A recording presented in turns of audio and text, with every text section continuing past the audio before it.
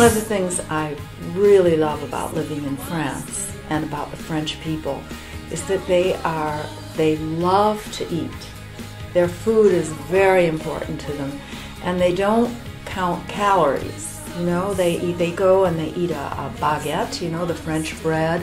They eat a lot of fresh cream, butter, cheese, many vegetables. There are markets all over Paris, and you know, if you're going from one place to another, I have a little portable bag in my purse, so I can stop at a market and pick up fresh fruits and vegetables.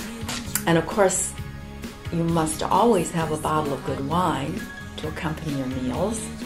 And so I would say that one of the great qualities and virtues of living in France is this appreciation of really good food. So take another bite.